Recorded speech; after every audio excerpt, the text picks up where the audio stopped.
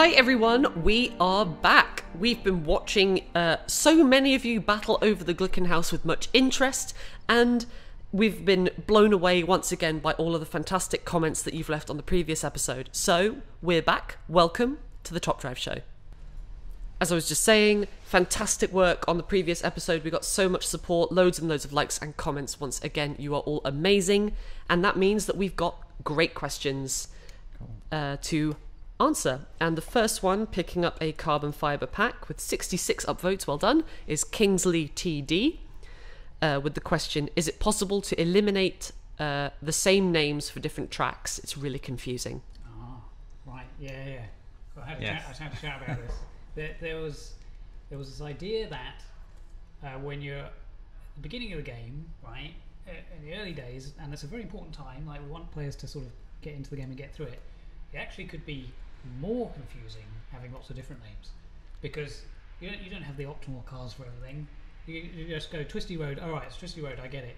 You know, I'll bring my Twisty thing.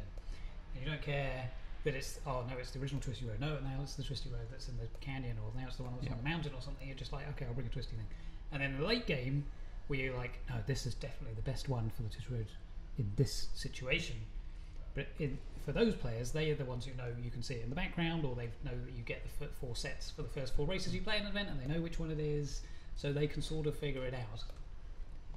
But on the other hand, we've now got so many tracks and so many names coming up, it's starting to feel like it could. Yes, I think kind of basically came to the conclusion that it could do with a pass. Yeah, exactly. As in and also, I mean, there were even little things, I think, with the kind of there was an early version of the game that we were playing for a while before it was released, where actually I mean, just in very practical terms, the space available for the track name was very small. Yeah, and when we translate it into what's German, German's usually the longest. Fills it up. So there was even a little bit of kind of actually let's keep them as short as we possibly can, right? Which was fine. But as you say, it's grown, and I think we are now at the point where I think it's probably safe to say it's going to get a pass. Exactly. Not sure exactly. It's not obvious what it would be, because it like just Twisty Road. Like M is code for mountain one. Yeah, and that's a bit obscure. And then you don't want to. I don't know. You don't want to go ridiculous and kind of spell everything out in great detail. Yeah. So we need to. I think we need to come up. Somebody on the team needs to come up with a nice, concise way. Like this one's the Waggly Road. This one's the Wiggly Road. Oh, that's probably not it. And they're subtly different. Yeah. But definitely acknowledged as I think that time has come that it does need to be somebody to take a look at. Good call. Yeah. Our next question, also getting a carbon fibre pack, comes from Javi_Top Drives, which is a great name for a YouTube channel, asking, maybe add different engine sounds to the cars. It looks weird seeing a diesel Ford Transit sound the same as a Pagani Huayra. Yeah, okay, fine. Why not introduce race spectating in 1x speed? Oh, there's 2 questions in one there. I think we've already answered the 1x speed one somewhere else, but the car sounds. I think we might have done that in episode 2. Yeah, which one? The Sounds. sounds. Yeah, in the long ago. Yeah. Is it on the list? I'm not even sure I would go that far. I don't know how much behind the curtains to reveal here, whatever. But it's like, it's just in terms of building a game, and there's always. I mean, I know that. I mean, lots of industries are the same. It's not like this is a problem exclusive to games. But there's obviously you're trying to build the best game you can. There's a set amount of time, sort of rough amount of time and kind of features and quality that we want to get in. Yeah. The tricky thing on mobile is just with audio is that just a large percentage of the playing population don't use audio at all. As in they're listening to their own music, or they just turn it off and they're on YouTube, or and so it basically it becomes very difficult for audio to make its way up the priority list. Is I guess what I'm saying. We sort of, I mean, we'd love, in a way, we'd like the game to have great audio, and actually car sounds. We sort of they can add, they definitely add a lot. It is weird that we've got everything exactly the same. The thing is, sound for all electric cars, right? Electric cars. Okay, I think we did go through a process of doing this, and it's probably 4-ish or something. It's kind of electric cars. It's sort of mundane, low-powered cars. All right. It's sort of kind of mid-range. You could do a kind of high-range then a motorsport, or you could just combine those two. Or like maybe split it by cylinder layout. That's another one as well, because you kind of want the V. If you're gonna do a pass on it, you want the burbling, the asymmetrical rumbling of V8 engines. Because I feel like what would happen is if we put a certain amount in, almost everybody wouldn't notice because they don't play the sound, and the people who do notice would then immediately go, well, you've got these ones, but these should sound different as well. Yes. And no matter how far down you go, is it a slippery slope? Yeah, that's what I'm afraid of. So I would like it, but I'm not even sure I'd go as far to say that it is on the list. But completely acknowledge for the people who do play the game with sound, that it is not. It's not where we would. That's not like our bar where it's just like, that's great audio. It's It's interesting to see how many upvotes that question gets. 57. That is a fair old amount. That is, yeah. Yeah. Those are some likes right there. Yeah. Okay, so maybe there's a discussion to be had about whether or not it goes on the list. I think. Wonderful. Yeah. Okay, that's great. So thank you very much, Javi. Once again, you get a carbon fiber pack. The next question, getting a carbon fiber pack as well, comes from Meme Lord, which is a great name again. Can we add an offline mode for campaign so you can play while you're on the go? Now this was a question a very long time ago, not on the show, but between the dev team when we were debating whether or not the game should be online all the time. Yeah. Yes. Oh, you remember that? Yep. Yeah. Just about. Yeah. Again, I don't want to sort of get into sort of too many boring intricacies or controversial sort of intricacies about the decisions that we made, but I guess at a kind of high level, it's not that it's difficult. It's building a game that is both kind of offline and online it just raises a variety of what we would call kind of edge cases and kind of player scenarios and things like that would have just taken up a lot of development time for us.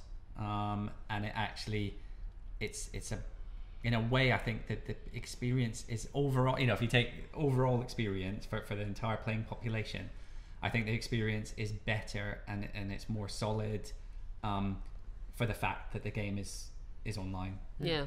And as a result of that decision, we've sort of built ourselves with that in mind. Yeah. So the game is pretty much designed to operate in that way. Yeah. It would be a strange task to try and make it work offline and be secure, right?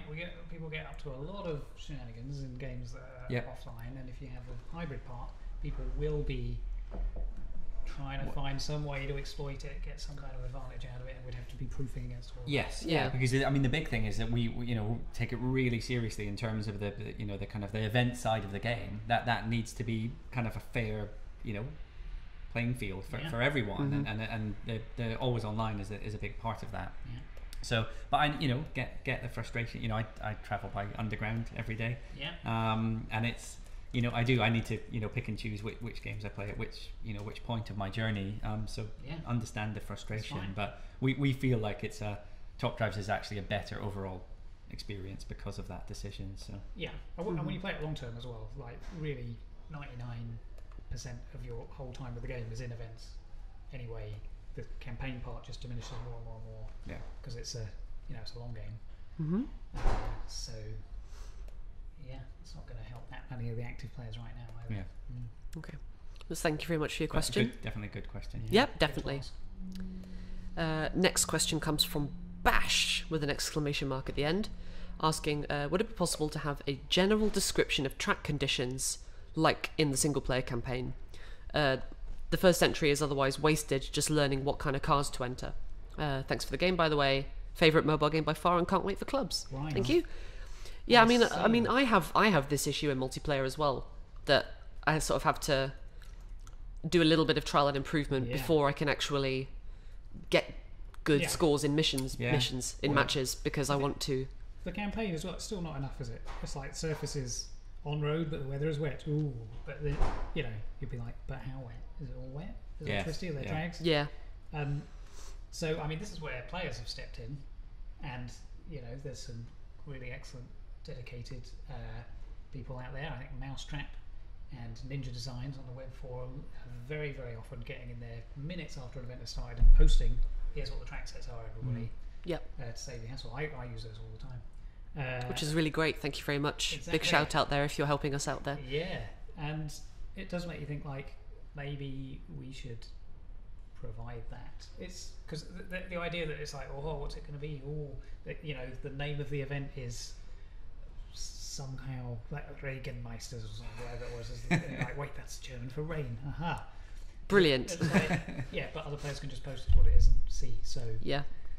Maybe it seems that a way you can just see it. Yeah, because what that is, that's a piece of emergent behaviour that's filling a niche we haven't filled yet. Yeah. So if we want to make that easier for players, club mode, right? There's going to be lots of short events. You know, we talked about how this is going to work. There's going to be like 3 types of track sets in a day that can come up. So there'll be one that's called like Twists and Turns, and another one that's called, I can't remember, Off-Road Madness or something. And the event's only 2 hours long, and so you don't want to waste your cars finding out what it is. No, you just want that information. But they're so quick fire, people aren't going to be posting the tracks. Although if there's only 3 a day, I guess they could still do that. So it does actually make that seem more important. I guess we'll have to see how that feels when we play it. But yeah. I think it is one of those things that is kind of, you know, I think if there's if we're looking, if at some point we're looking at the kind of presentation of the event panels or things like that, I think there's probably, you know, we could say there's a strong case for it making it onto there. Yeah. It's just that we're always battling with the amount of information that needs to be, you know, conveyed to people. Yeah, especially in club mode. Yes. There's a lot going on. So, and just, you know, it's always trying, you don't want to overwhelm people, but no, I think that's definitely one that's kind of, if we can find a way to do it cleanly and without sort of sacrificing other information, I could see that appearing in the game at some point. Cool. Thank you, Bash. Next question is coming from Top Drive's Pack Openings. Great name for I keep saying that today. The question is, when the game was first released, when you pressed compare, you'd see car quotes, right? In an update, seeing them whenever was added. My question is, what happened to car quotes? I love and still do looking around. With the Porsche update, a few cars had quotes, but now none of the updates after Jaguar and Land Rover have any of the updated cars with quotes. Oh, the new cars. They won't. No quotes. It's a small feature, but I think it adds a lot, and it's just a small fun feature that I think should come back. Great job on PL8. Loving everything new to Top Drives. Keep up the great work. I completely empathise. I love car quotes. I think annoyed a lot of people on the team by constantly saying we should get car quotes in.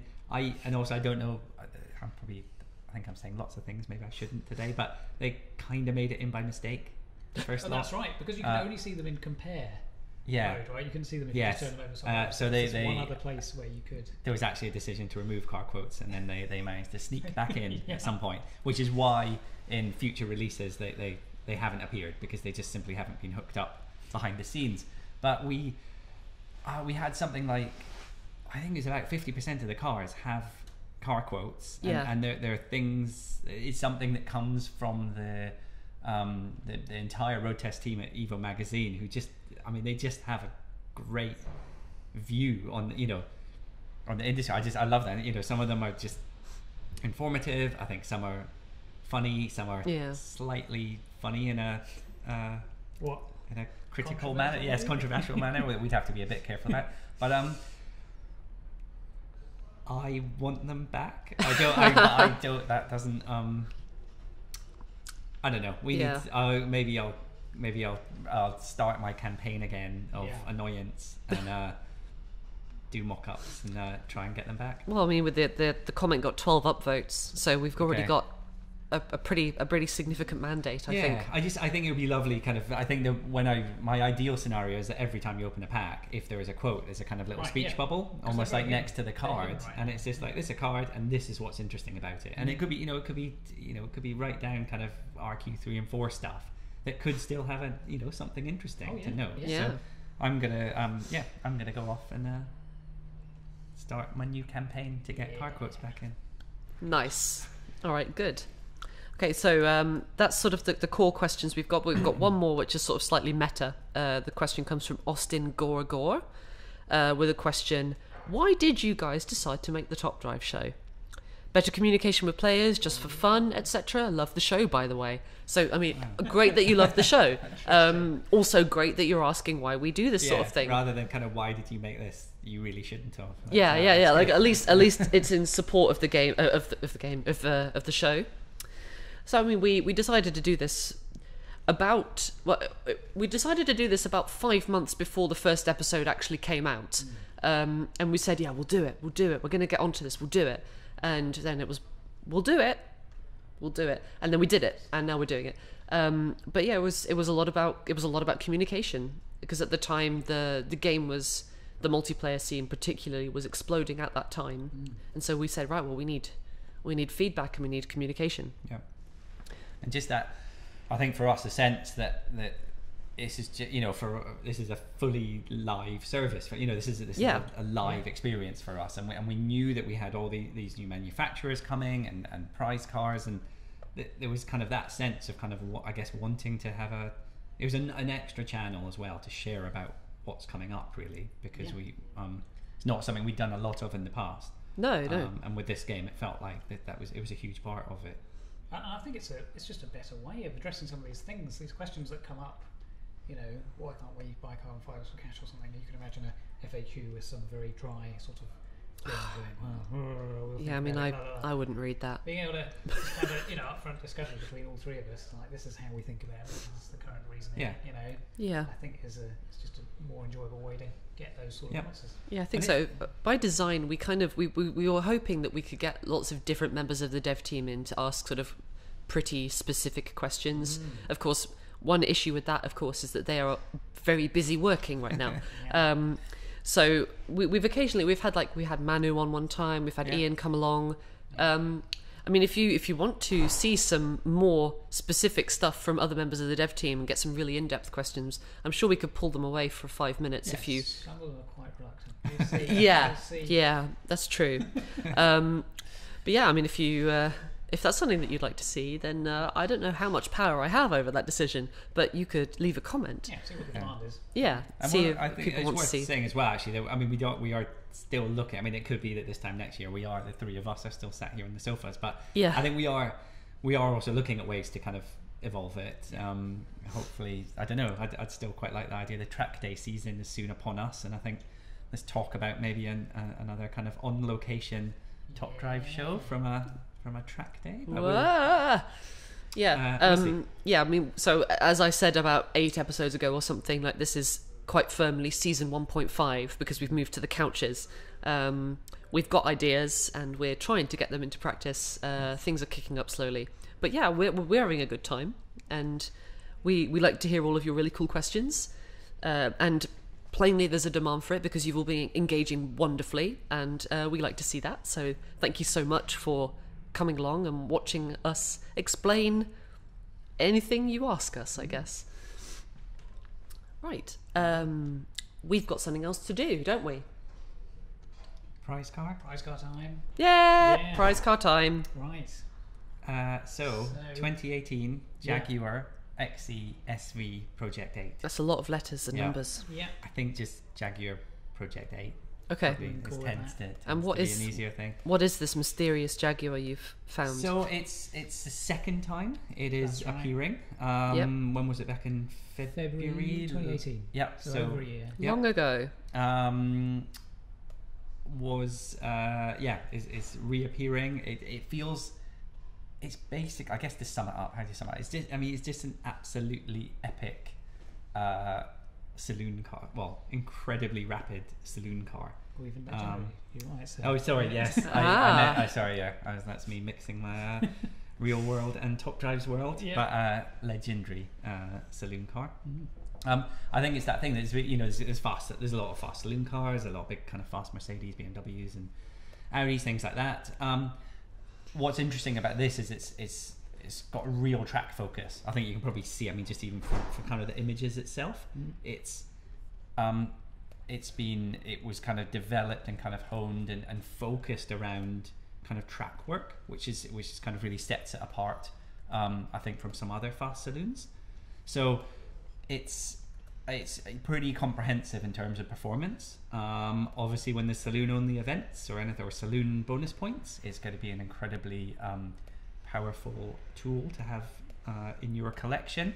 I mean, a few crazy. I mean, we've got the stat. I mean, 592 brake horsepower in and it's not even a big saloon. You know, kind of the XE is it's on the small side as saloons go. So 200 miles an hour. 0 to 60 in the sort of 3 second, in the low 3 second range. So very, very fast. I guess one example, the other thing that's worth mentioning is it's 4-wheel drive. Yeah. Which allows it to get that serious power down in a variety of situations. I mean, I think probably the most obvious kind of way to show what it's capable of is if we get out our old friend, the McLaren 12C, which has become, I think we might, I don't know, I guess it's just a good benchmark, isn't it? That's right. It's the best car most people have for a long time. Yeah. It's a reference point. So out and out, kind of lightweight 2-seater supercar, verging on sort of hypercar.